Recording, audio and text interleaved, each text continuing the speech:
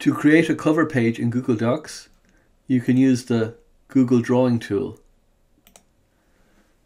The trick with a cover page is to center justify everything. So we'll insert an image upon which we can put text.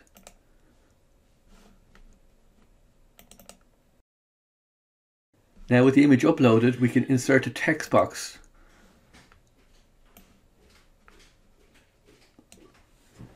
And then put in some text. Highlight the text, change the color to white, center justify it, and make it bigger. We'll make it 24. And then save and close.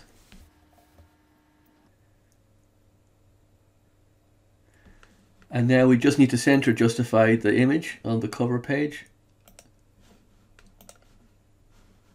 And now you see the cover page. And then if you wanted to add some text,